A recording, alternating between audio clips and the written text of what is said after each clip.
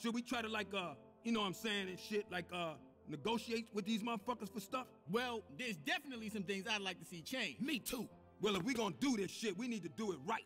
We can't just be acting like a bunch of wild, ignorant niggas out there just be shouting out demands and shit. We got a motherfucking black president now. Ha! Good luck. Baboon Bomber being here soon, too. Hey, you ain't too fat and ugly to get raped, motherfucker. I apologize for my outburst.